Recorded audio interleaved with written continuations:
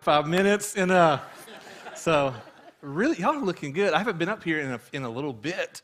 Y'all still looking good, like so good. Just turn to the person next to you and say, man, so good. Just say it once, because it gets creepy if you say it more than once. Robert, I say it more than once, man. You look good, so glad you are here. I'm glad to be with you guys. We are kicking off a brand new series today called The Greatest Story Told. And so if you are new here, today's your first Sunday here, or if you're back after a while, you picked a great time to be here because you're coming in right at the beginning of the story. And so, and this series is going to lead us all the way into Easter, which is in just a few weeks, which is kind of crazy. Yeah, you know what I'm saying? Like, it's here. And so we just saw the announcement, but just to encourage you guys, and you're going to hear this a lot from us over the next few weeks, that we would love for you to invite people. And let me just tell you why, okay? It's not, we love having people in this community. We love doing life together. We love a full room. But what I really love is people knowing Jesus. Like honestly, when I was processing this week, Jesus has changed my life. And when I look out here in the room, I see so many stories of lives that Jesus has changed, right? And so I'll do whatever we have to do that more people get to experience that. And what we've discovered is that Christmas and Easter are the Sundays that people are more open than any other time of year. And so you never know what hangs on the other side of an invitation. So would you invite somebody? Think about it now. Hey, even start calling them. Text them today so they have no other plans, right? Don't do that last minute, if you would have texted me last week, no, just do it today, right? And then let's see what God wants to do with the invitation, all right? So that's Easter, Saturday night, and then 2 on Sunday. It's going to be great. But all right. So like I said, we are kicking off our series, The Greatest Story Ever Told. And we were talking this week about that title, and Keith's like, hey, it better be good. Right? That's a big title. And I was like, I agree. But the thing is, that's true for all of us, is that everyone loves a good story, right? Everybody loves a good story. Stories engage us. Stories connect us. When we hear a good story, we're part of something bigger than ourselves, right? I was reading this week, there were some neuroscientists, which is kind of a part-time hobby of mine, and so I just do it for a hobby because I love it. And so, but they did this study, right? And so that whenever there is a well-told story happening, right? So they did an MRI on a storyteller and someone listening to a well-told story. And as they told the story and as they listened to the story, the same parts of their brain lit up in the MRI. Which means that when you listen to a well-told story, that you put yourself in that story. You become a part of it, right? So I'm hoping that your brains light up in the next few minutes, right? But which is interesting knowing this is that people that when you hear the story, you put yourself in that place, is that when we look at the Gospels, Jesus told stories all the time. And Jesus was like a master storyteller. This guy he could show up and tell a story, and it was just incredible, right? And so he would tell these stories and engage with people, and he would tell stories and meet them right where they were. And this was cool. Sometimes he'd be telling a story to people, and about halfway through, they were like, wait, that's my story. He knew stuff about people, and so he would start telling the details of their lives, and it was kind of freaking them out a little bit, right? But it impacted them. Other times he would tell stories about the goodness of God, about how God viewed us, about the kingdom of heaven. And when he told stories, though, is that he would come and he would connect with us. And so over the next few weeks, we're going to look at some of these stories. My time is up. Thank you. Thank you for coming. This series will continue next week. I said just ring the bell when I'm getting too good. That's So, in this series, we're going to look at some stories, right? We're going to look at some stories that Jesus told, that it was telling their story and our story. And some of these weeks, we're going to look at some interactions where Jesus connected with people, and he told stories about what God was like, and that story changed our story. Because there's one thing that we all have in common. I don't know you, I don't know all your details, but one thing that everyone in this room, all of you who are watching online, is that we all have a story, right? And some of your stories, it's a story. You know what I'm saying? It is, I mean, you know who you are, right? Everybody knows who you are. So it's one of the coolest things that I get to do is I get to meet with people, and I get to hear stories, and I love it. Like, I really love hearing people's stories. And so I meet with people sometimes, and I hear parts of their stories, and I'm like, y'all, there's no way this is true. Like, and then they show me the social media post. And I'm thinking, I definitely would not put that online anywhere, right? And so you have a story, and some of you have your story is more normal, whatever that means. It's just kind of you play through life, and it just kind of happened, right? But one thing, whether it's a crazy or normal story, our stories are told from our perspective. Like when you tell me your story, it's from your perspective, right? And so I want to challenge us today and throughout this series that what if there's another way to look at your story? You know, you've been telling your story your whole life. You've been sharing the same details, the same experiences, the same feelings and emotions. But what if there's a different way to tell your story? What if Jesus is wanting to rewrite your story? The good stuff, the bad stuff. What if Jesus is saying, hey, let's just rewrite some of your story and let's see what happens? So this morning, we're going to look at one of Jesus' most well-known stories, one of his parables. And so some of you, when you hear this, you're going to be like, yep, I've heard it before, Jake. That's all you got, you know? Some of you, honestly, if you're hearing this story for the first time, you have an advantage, right? Because when stories become too familiar, they lose some power in our lives. Anybody recognize that, right? Like when you start to fill in the blanks even before the story's told, you're like, yeah, I've heard it before.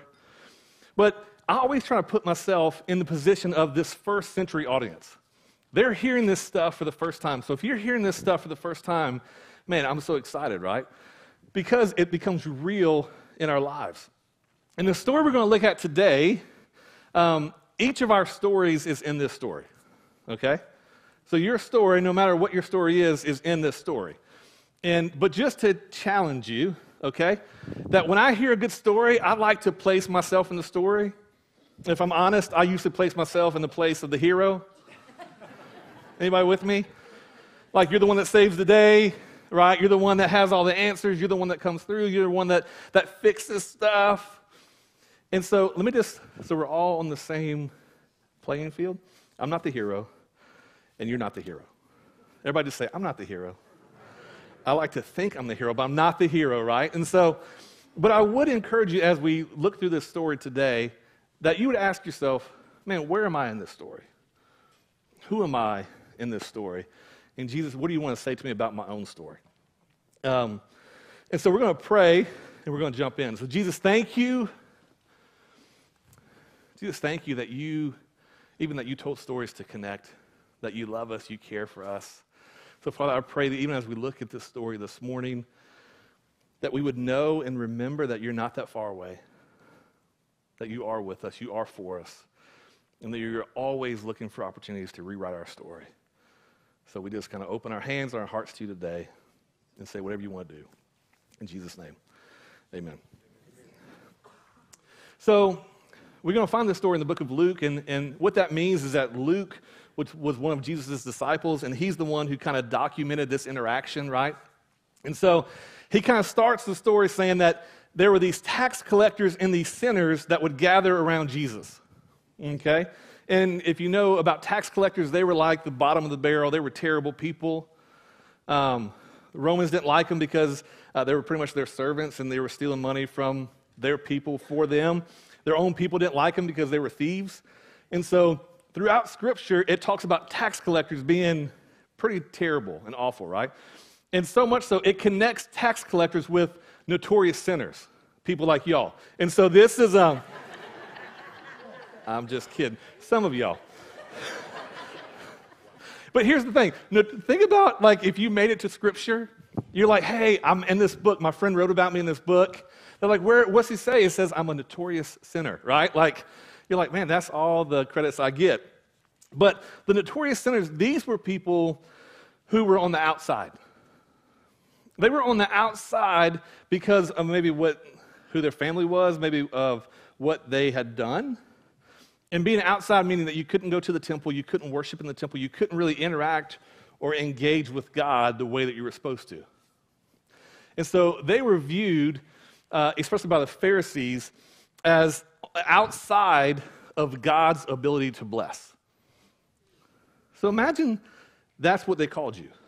That when people saw you, they said, man, they're a notorious sinner. God can't even bless them. They're on the outside. And you live your whole life feeling that way. And maybe some of you have lived your whole life feeling that way. And the really cool thing is that Jesus says, hey, I'm going to tell a different story. And so, but here's the cool thing with that. I almost missed that, is that you have the worst of the worst. The worst of the worst. Think about our culture, our society, the world. You think about the worst people that you want to group as the worst. And the worst of the worst come and listen to the best of the best. Yo, this does not make sense in my mind, right? Because those who were nothing like Jesus, they really liked Jesus. There was something different about this guy, that those who were nothing like him, they liked him, so they would gather around him. So Jesus starts to tell a story. He said, all right, imagine a farmer, a shepherd, right? He had 100 sheep, and he lost one. He still had 99, but he left those 99 to go find the one. He finds the one. He's so excited. He calls his friend. He says, hey, we're going to have a party because I found the one sheep. And they're like, okay, that's a cool story. He said, imagine a woman, which Jesus is telling stories about women. I mean, it's pretty awesome too, right? He says, imagine a woman who had 10 coins and she lost one. And even through some study, they said the floors of these houses they lived in had stones or bricks with cracks, right? And so through digs that they've done, they would find coins stuck in the crack of the floor. And so he said, she has 10 coins, she loses one, she tears the entire house up to find the one coin. And when she finds it, she calls all of her friends and says, hey, we're going to celebrate. And they're like, okay, that's cool, right? And so he just keeps going. There was a man, he had 2 sons. He had a younger son and an older son. The younger son comes to his father one day and says, hey, I want my share of my inheritance. This is what it really said. He said, I want my share of your estate now before you die. So the father agreed to give him his share.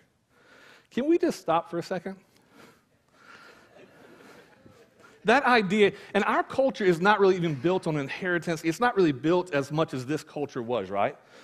But in essence, this young son went to his father and said, hey, Dad, I've been waiting for you to die. And you're not dead yet.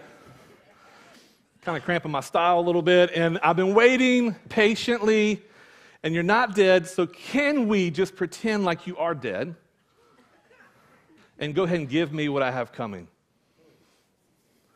And if you said that to your father and said, hey, go ahead and give me what I have coming, it would not be a pretty picture, right? Like, one of us is going to be dead, right? And honestly, my whole life I read this, that it was more about material things. You know, he wants his share, he wants his half. But really what the younger son is saying is that our relationship is over. From now on, I'm going to treat you like you're not even here. And I'm going to take your stuff, and I'm going to go away, and I don't want to relate with you anymore. Think about the insult that is. And so the people in this first century audience, they're hearing this. Think about they're in shock. They're like, they should kill him right there, and they'd be in their right? And so then the father says, okay, I'll give you your half. And he takes his half, he packs up his stuff. A few days later, he goes and he moves to a distant land, because when you want to do things that you shouldn't be doing, you go to a distant land, right? You don't do those things in your hometown, because somebody's going to find out, somebody's going to see you. He goes to a distant land, he wastes all his money in wild living, and then about the time the money ran out, a famine hit, and he begins to starve. You ever been in a situation that goes from bad to worse? You know, like, man, just when you think you're like, things could not get any worse, and then a famine hits. And the reason this happens, especially when we make these choices that put us in bad situations, is because sin has consequences. When you're doing things you shouldn't be doing, or you know that, man, that is not setting you up for God's best in your life, there are consequences that come from that. And so things can go from bad to worse really quickly, right? And so the audience is hearing that and like, well, it serves him right. Let him starve. So then the young son, he finds a farmer and says, hey, will you hire me? He says, yes, go feed my pigs, which was like the lowest of the low. So much so he was hungry, he was starving, and there was these carob pods that they would feed pigs. It's like the lowest, it was like trash. He's looking at these pods and says, man, it's starting to look good. And then he realized, I'm out of my mind. And he comes to his senses, and he says, even the servants, in my father's house, even the servants have more than enough. He said, I'm out here dying of hunger. He says, I will go home to my father, and this is what I'm going to say. Father, I've sinned against you and heaven, and I'm no longer worthy of being called your son. Please just take me on as a hired servant. So he begins to rehearse his story, right? This is a story where he's pretty sure that he's no longer able to be called a son, maybe a servant, maybe just on the fringe, right? So it says he packs up his stuff and he returns home to his father. While he was still a long way off, the father sees him. This part of the story is just incredible. The father sees him and he runs out to him. Filled with love and compassion, he ran to his son, he embraced him, he kissed him. He said to his son, the son said to him, Father, I have sinned against both heaven and you, and I'm no longer worthy of being called your son. That's pretty heavy words, right? I realize what I've done, and I feel bad. I realize how far I've messed up. I realize what I did to our relationship. I realize that when I made those choices, what it did to you, and I'm sorry, and I can't even come back into the family, but will you just hire me as a servant? And the father stops him. He stops him and he says, hey, servants, quick, go get the robe, go get the ring, go get sandals, and bring them to my son. They said, put a ring on his finger and sandals on his feet, and then go kill the calf that we've been fattening, because we must celebrate with a feast. For this son of mine was dead and now has returned to life. He was lost and now he is found. And the party begins. You see, this son was telling the story the whole time. And the father was like, actually, I'm going to tell a different story. I'm going to tell a different story.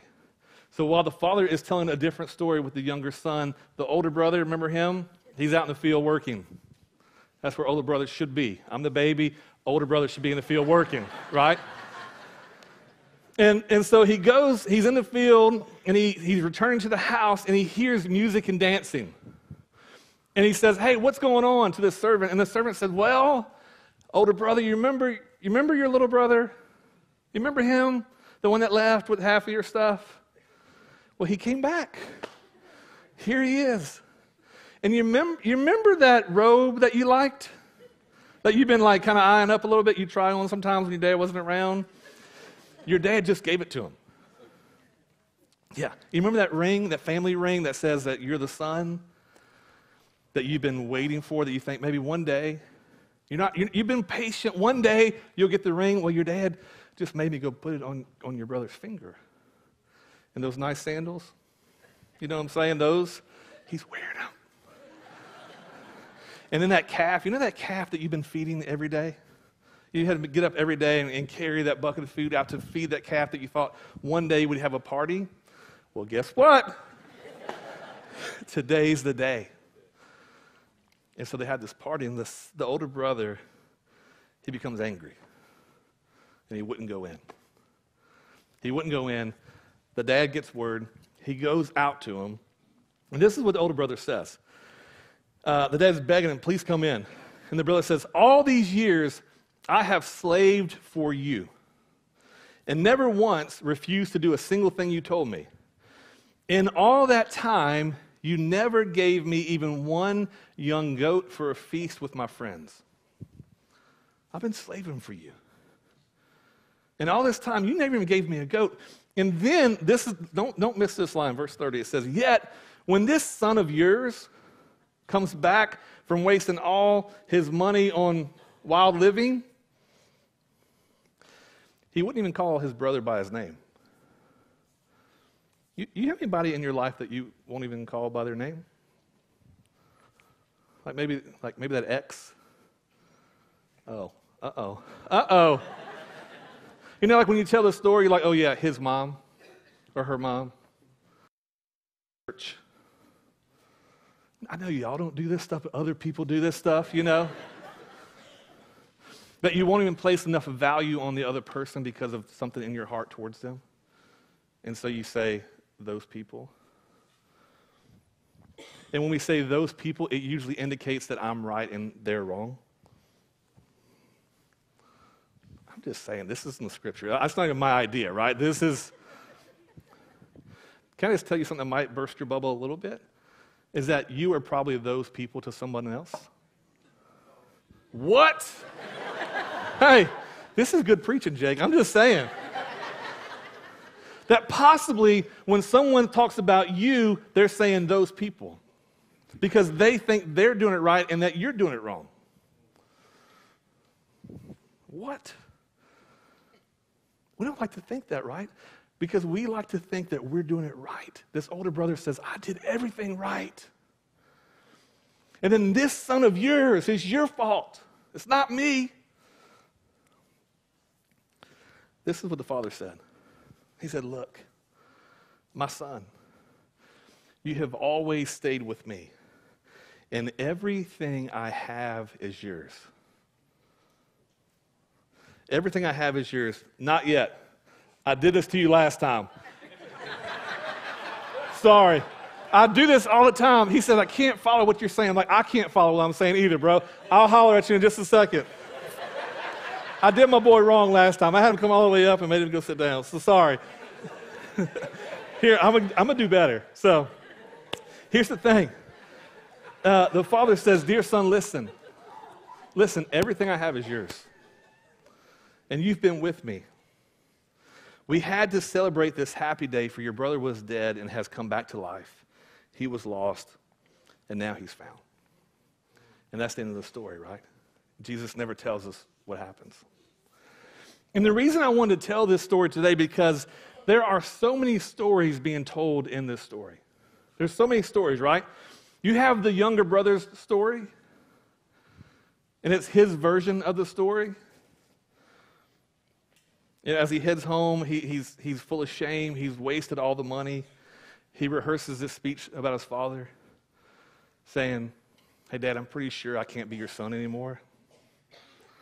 I know what I've done. I've done a lot. I've gone too far. I wanted to go even further away, but I ran out of money. And I can't be your son, but at least would you let me be your servant? And so he's telling this story, right? And that's his story that he's kind of lived in. That's the story that he's been believing. And maybe you've believed that kind of story also, that you feel like you've done too much. Because you know what you've done, or you know what you've wanted to do. And you've kind of you've placed yourself on the outside of God's ability to bless. And so you've lived in this story. But what's stunning is that when the father sees him,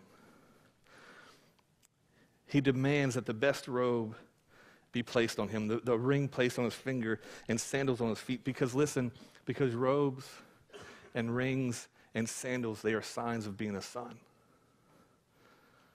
And the father says, actually, I'm telling a different story. Because the father, he looks at his son, the son who is convinced that he's on the outside, the son that is convinced that he's done too much. And the father says, actually, I'm telling a different story. And my story is about redemption. My story is about forgiveness.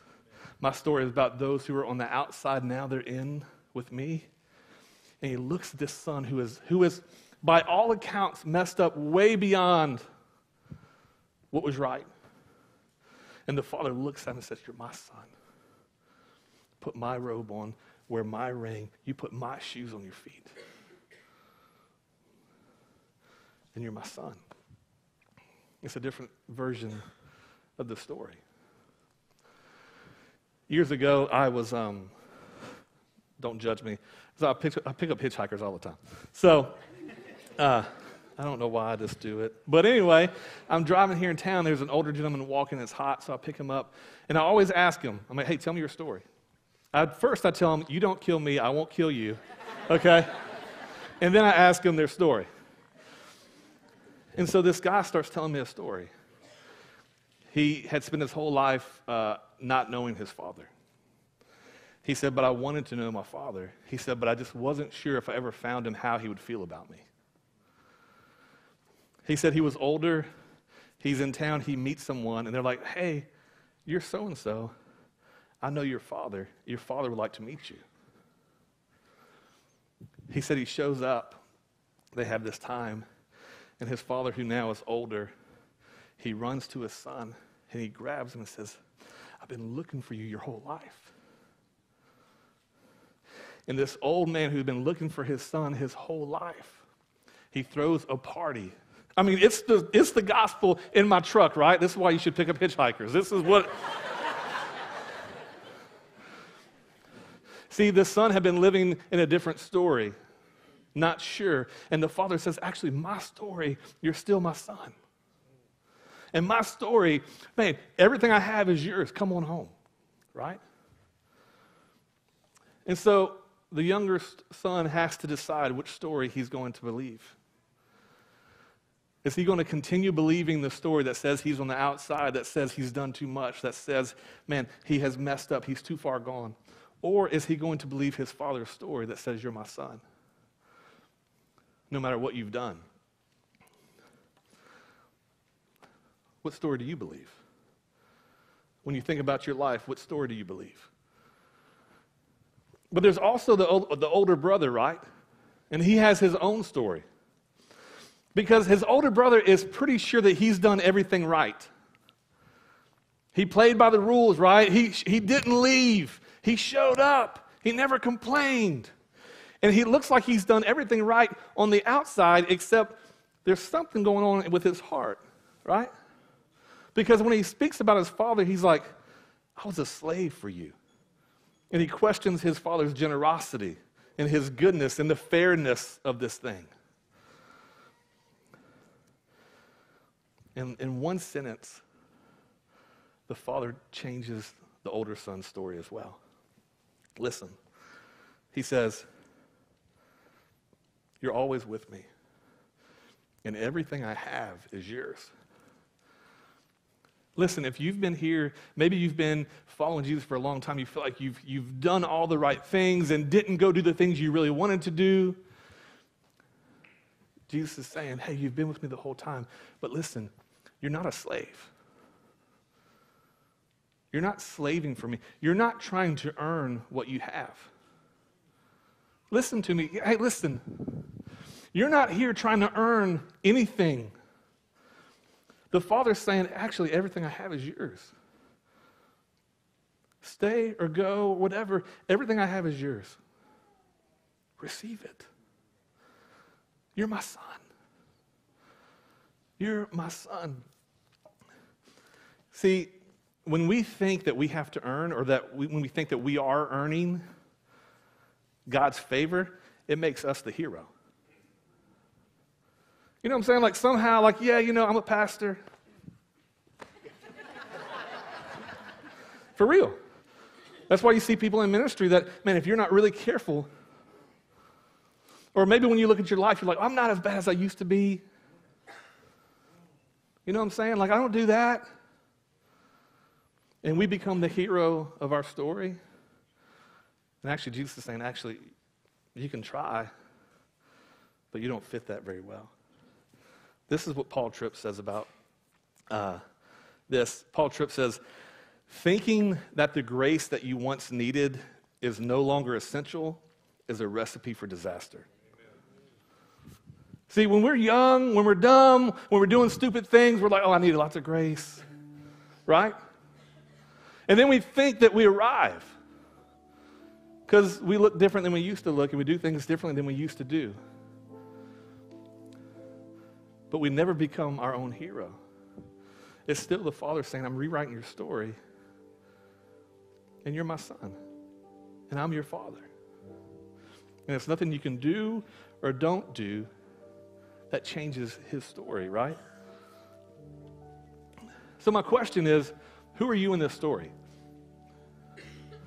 Are you the younger son who feels like you've done too much and you're on the outside and you know, even though on the outside you try to hold it together, but you're like, man, I'm a mess. And I'm pretty sure I'm beyond God's ability to bless me and to even love me? Or maybe you're like the older son, you think, I've done a lot. And I'm kind of on my own because I'm having to maintain this thing because, man, I play by the rules. I got to hold it together. So who are you in this story? But then whose story are you going to believe? Are you going to believe your story or your Heavenly Father's?